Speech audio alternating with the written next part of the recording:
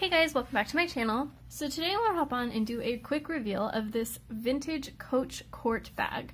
But before I get started, I do want to say thank you to those of you who have subscribed, and if you haven't subscribed already, please consider doing so. I put out a lot of videos about contemporary designer handbags like Coach, Michael Kors, Fossil, Furla, and also some luxury small leather goods like my Gucci wallet and my fiance's Burberry wallet. So this is the Coach Court bag. I actually bought this off of Craigslist. I kid you not, Craigslist.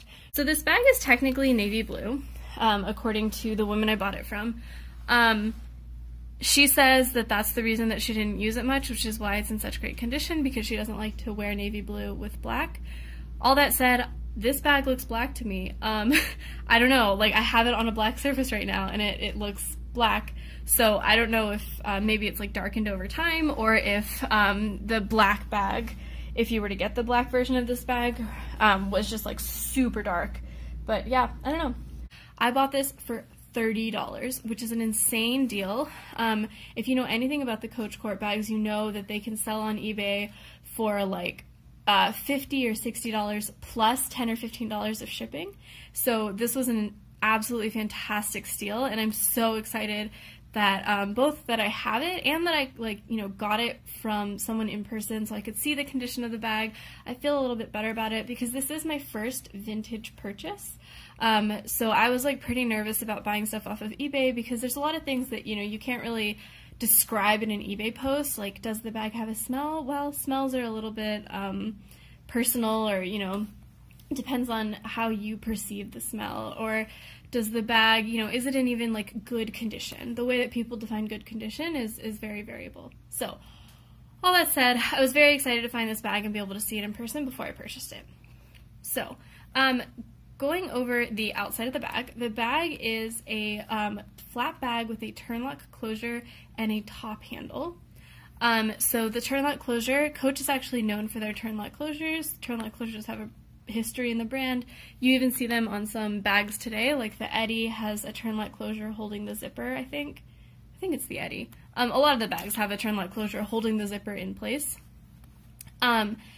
So yeah, so that's like the classic Coach turn lock with the flap, and then on the sides you have this wonderful crossbody strap. It's connected via these clips, and the hardware on this bag is not stamped with anything. I think obviously so these bags were made in the USA, so maybe it was a little bit harder to get like custom hardware back then. I'm not really sure, but either way, they're not stamped with anything. And then the back has a slip pocket that is pretty large, and the inside of this pocket, so all of these kind of vintage Coach bags, they are unlined. So this side of the slip pocket is like a smoother leather. I think it might actually be the same leather as this leather, except it's like not treated with a dye, or yeah, maybe that's what it is. And then this side is an unlined leather. It feels kind of like suede. I think it's gonna be really hard for you guys to see. Sorry, black bags. Okay, and then you have your top handle here, and that's one of the things that I really like about this bag is the top handle, because like I've said in many of my other videos, oops, I live in a cold climate, and sometimes getting a crossbody strap over a big winter coat is just like too much of a hassle. And the thing that I like even more about this is that, yeah, it's a top handle, but it lays flat against the bag, so when you're not using it as a top handle, it will just sit flush and not really like rub against your elbow or something if you're using this bag crossbody. One thing I really like about these vintage Coach bags is there's very little glazing on the outside of the bag.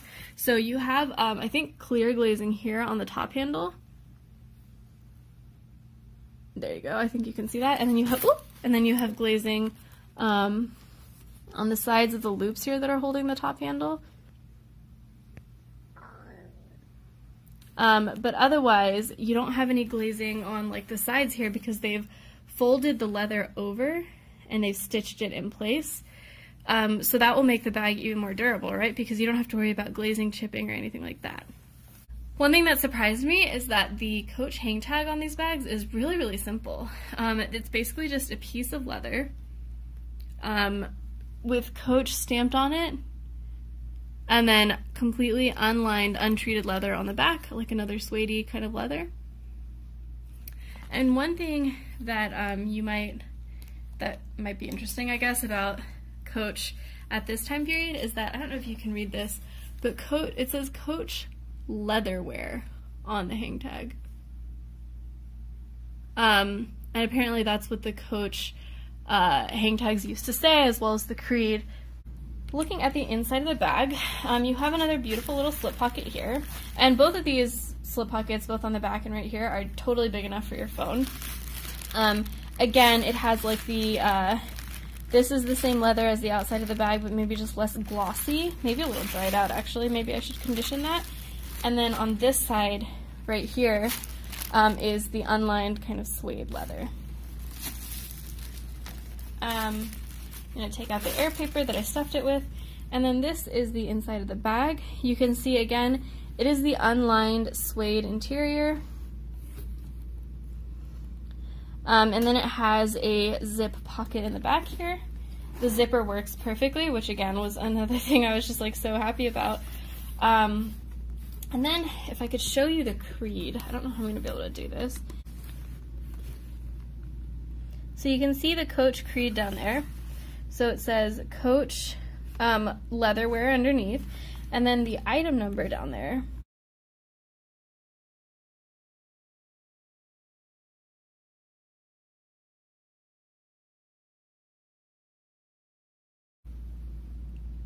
So yeah, that is my first looks at the Coach Court bag. The only things wrong with this bag when I got it were those white specks that I already showed you, and it had a bit of a perfumey smell, you know, kind of that perfume smell that a lot of older women wear. I threw in a little bit of baking soda in a Ziploc bag, an open Ziploc bag, and now I think it smells pretty mild. I do still kind of get a whiff of the perfume smell, but it's not nearly as strong as it used to be. I've conditioned the leather on the outside, maybe I'll stick a little conditioner on the inside, but otherwise I think this bag is in absolutely wonderful condition. It's great quality. I'm gonna shine up the hardware with some Brasso and then take it out with me as soon as it stops raining where I live.